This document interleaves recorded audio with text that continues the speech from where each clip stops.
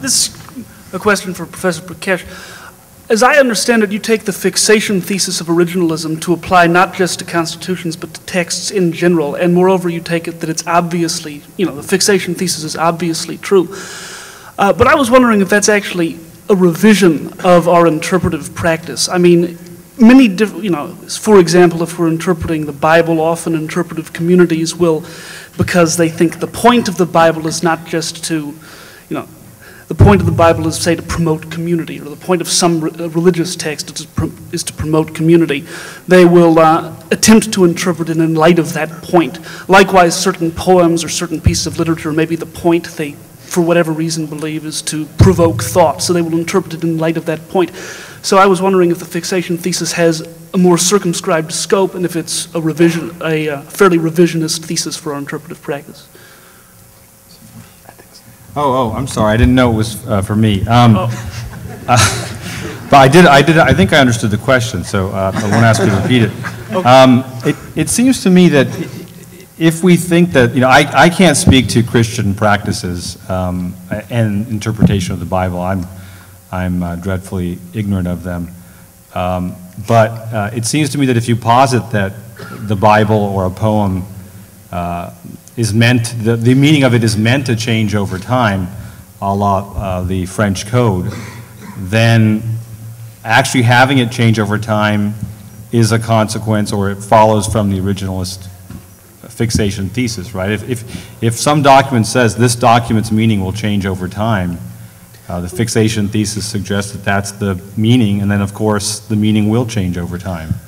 I don't know if it necessarily needs to be the document itself that says that. The point of the document, I left that deliberately vague. I mean, how you decide what the point of a document is, you might have to investigate the broader historical context. It might actually, be relative to the community in which the document is being read as well.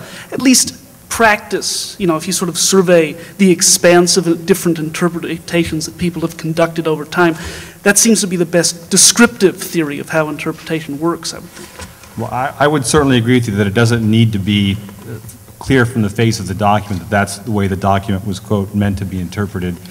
It could still be the way it was meant to be interpreted, notwithstanding the fact that it's not on the face of the document. Time for one more question over here. My question is for Professor Whittington.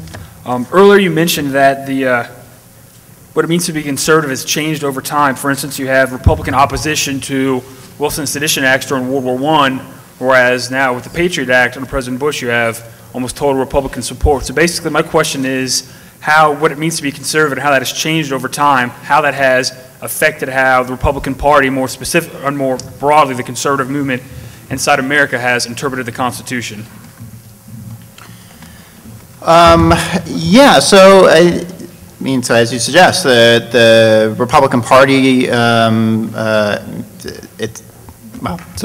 conservative movements, certainly different things at different moments. The Republican Party, as an organization, continues over time, but what the content of what the Republican Party is certainly looks differently over time. I mean, as Professor Fallon mentioned, the modern theory of originalism is a fairly modern innovation.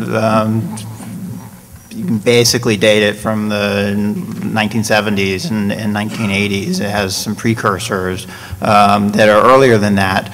And so the kind of argumentation that originalists made earlier than that, and the Republican Party made earlier than that, has aspects of originalist arguments in it, but it also has other kinds of things in it. And so one of the interesting features, I think, of the modern conservative movement is the extent to which originalism has become sort of the official doctrine of the conservative movement and the Republican Party more generally, almost to the exclusion of a lot of other modes of constitutional argumentation and modes of constitutional theory, whereas if you look at conservative argumentation about the Constitution at earlier points in American history, you see a wider array of constitutional arguments and arguments about how the Constitution might be interpreted, which are often sort of less self-conscious about how you go about doing it.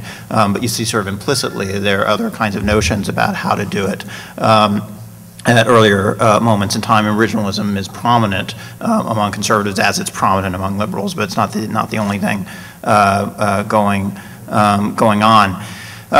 So there's movement among conservatives about how to go about interpreting the Constitution, as well as the substantive content about what they think the Constitution means across time. And some of that's a rethinking about what the right content of the Constitution is. Some of it, though, as politics tends to be, it's a matter of what's working for us at the moment, what seems like is going to be politically useful, what fits with our current political program at the moment. And so part of what I would sort of urge from a normative perspective for those who are thinking in terms of originalism in a modern perspective is that I think of it as a political theory and a set of commitments that are separable from sort of what's the momentary thing that Fox News is pushing, right? And that's guided by a set of political calculations about what's going to win the next election, or what's currently politically convenient,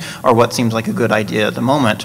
Whereas hopefully ideas about how the Constitution ought to be interpreted has sort of more fundamental sets of commitments associated with them than that, and they ought to be more thought out than that, but also have more enduring significance and commitments associated with them than that.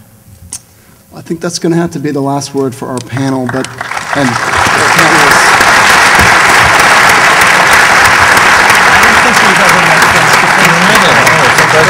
Thank you all very much.